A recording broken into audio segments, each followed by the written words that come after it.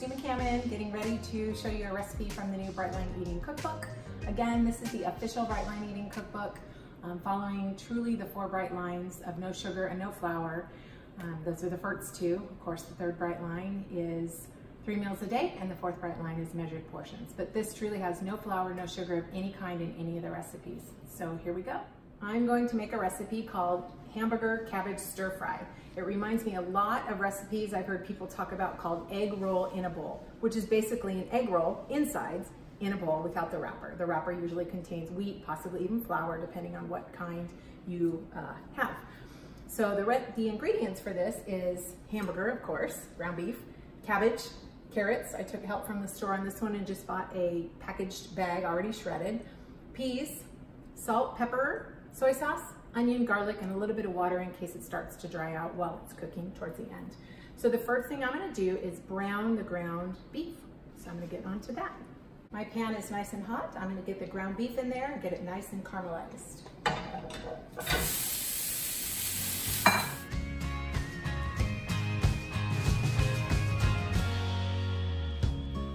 Now that the ground beef is nice and brown, I'm going to drain it on a plate with a paper towel underneath just to drain a little bit more of the grease.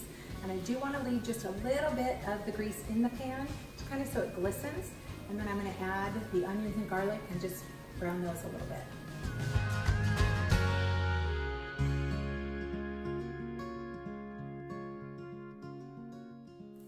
Now that the onions and garlic are a little bit translucent, I can add the cabbage. Seems like a lot, but it cooks down quite a bit. And you know, as Brightline eaters eat a lot of vegetables, so we need all this cabbage for the recipe.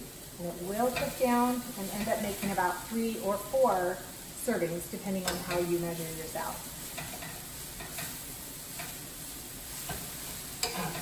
All right, so now we just wait for that to cook down a bit. It takes about 10 minutes or so for this step. So the cabbage is ready. It's a little bit browned. It's cooked down quite a bit. And now we just add the peas to warm them through. So I just create a little spot in the center. Get every last little pea. Put that over and just kind of stir it through. And they're mostly frozen. This part maybe takes another 2 minutes or so. And then this is where I like to add a little bit of soy sauce, about a tablespoon.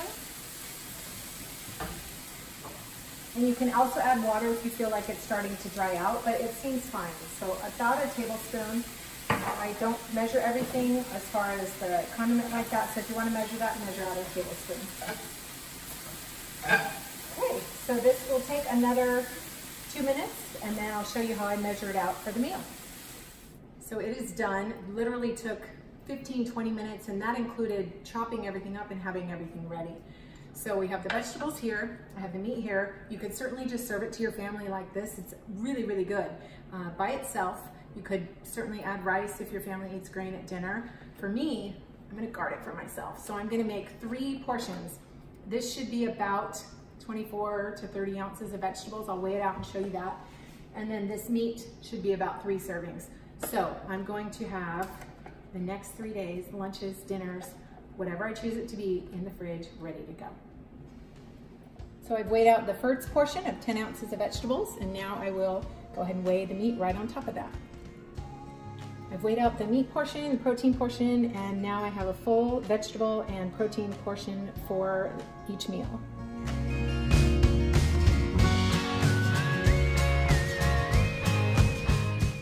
So I have 3 perfectly measured meals to pop in the fridge once they cool and pull out, and I'm gonna go to my food journal, figure out what days I want them, and write them down, because I really kind of want one right now, but I'm gonna have to wait another couple hours till my dinner time. But there are a lot of great recipes in the cookbook. Again, it does follow the bright lines of no sugar, no flour, no sweeteners, or no flour of any kind. So the link is in the description. Feel free to check that out as well. Thanks so much for watching my video. I love this recipe. I think that you'll really enjoy it if you try it out. If you like it, like the video, hit the like button. If you want to see more videos like it, feel free to subscribe to my channel, Life Unbinged. Also, head on over to Instagram and Facebook if you'd like, and follow me along there, Life Unbinged.